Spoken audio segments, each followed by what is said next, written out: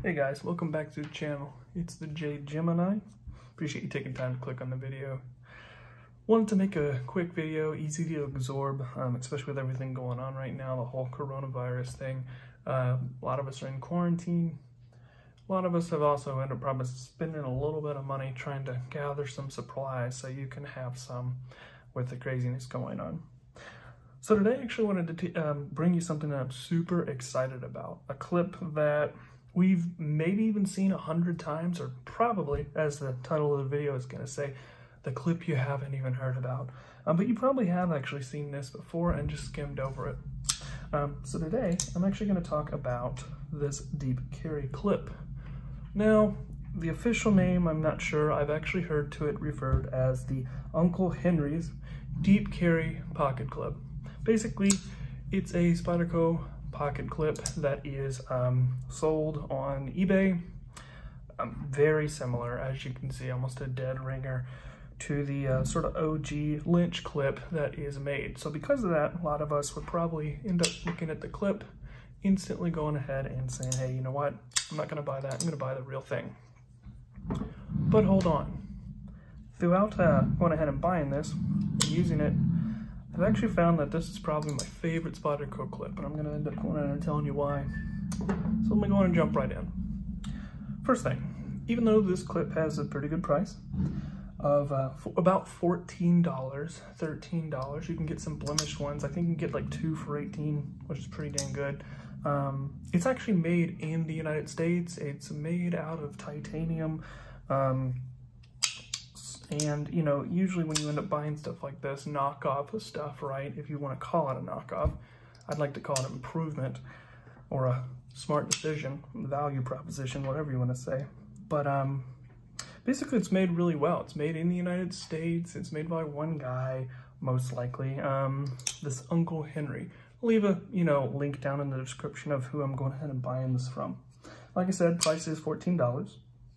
The other thing is the fit and finish on here, actually pretty darn good. Some of the other clips end up going in and finding that they're a little too polished or a little bit too stonewashed and maybe a little too dark.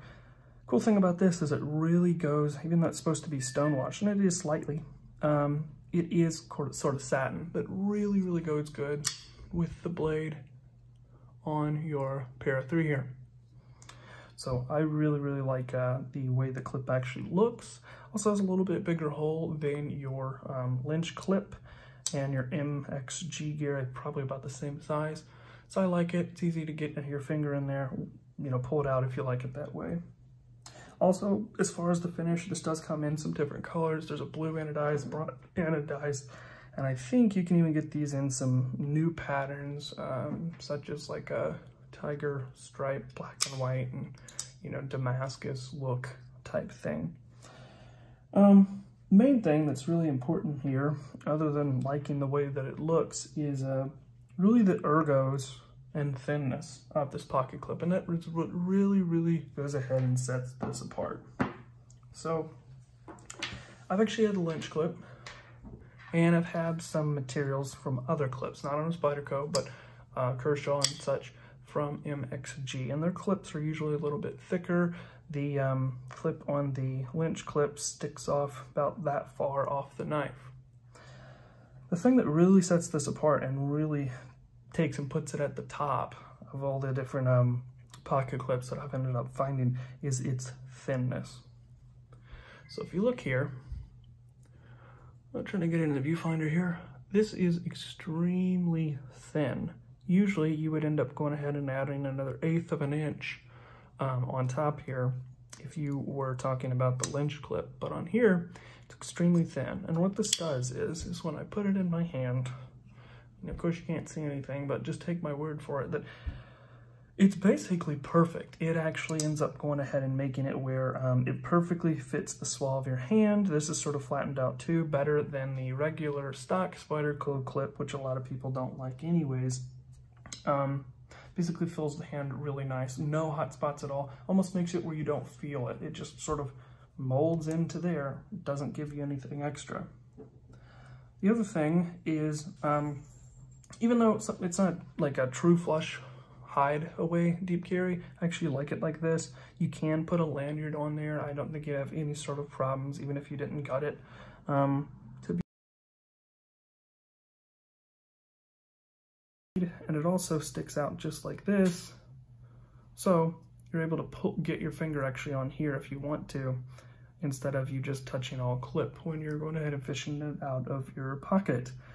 One of the biggest surprise though about this clip is actually the tension. So the T10 on Spyderco, PM2, PM Pair 3, you know, your other ones, they're pretty rough, and they've actually eaten up my pants, my jean pockets, pretty good. Cool thing about this is that unlike the Lynch clip, which is so aggressively bent, it pushes down even harder than the standard clip, or just as hard as the standard Spyderco clip. This one is perfectly tuned.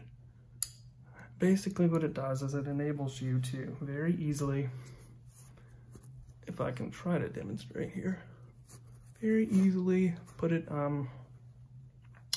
in the pocket and pull it out without really going ahead and affecting. That did nothing. Just take my word for it. It is perfect, easy to fly it in and out of the pocket, but I've ran and jumped and done everything like that, and it hasn't flown out or had any sort of issues. I didn't want to make this video extremely long or too complex, but honestly, you know, for the price, the ergos, the fit, the finish, the way it looks perfect on the knife, in my opinion, USA made. I mean, you just can't beat this. And, you know, I just wanted to make a video about it because honestly, it's one that I've skipped over so many times. And if I didn't see a fellow YouTuber actually, you know, suggest and review it, wanted to check it out myself, and I wanted to bring it to you on this platform. So anyways, hope you guys enjoyed the video. Hopefully find it useful. Comment below. Please subscribe. I'm trying to grow the channel as I'm trying to produce more and more content. I actually shot this off of a bipod here on this video, as you can see. Trying to go ahead and up my production a little bit better. So please give a like, subscribe, and I love to comment just to see what you guys think. Definitely everybody stay safe. Go ahead and get through this, and I hope you have a great rest of your week. Take care.